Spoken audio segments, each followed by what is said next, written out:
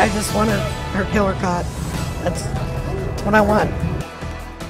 A desperate plea from a heartbroken mother. Her daughter killed on the job. Her family now demanding more from Cleveland police.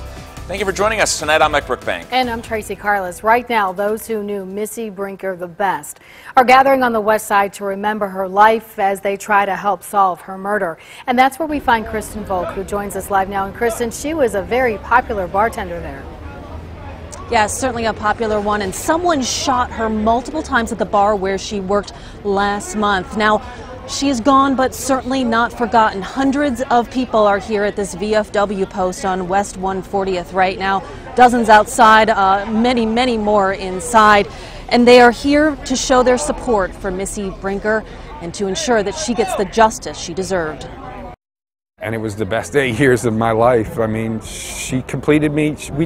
We were together because we fit perfectly.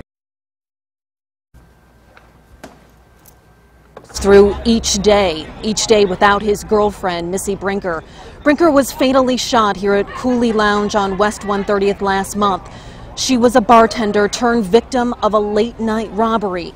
Witnesses tell us there were 4 suspects. Family tells us there is surveillance video of the incident, which was handed over to Cleveland police. But since her death, family says they've received very little information about her case, and police have not released that key video in hopes that the public can help with any arrests in her case. Now, family, friends, and all of Missy's customers are here tonight to raise money for her funeral expenses. Cleveland police tell us that they have no updates in this case. We reached out to them today, and they also say they have nothing to release at this time.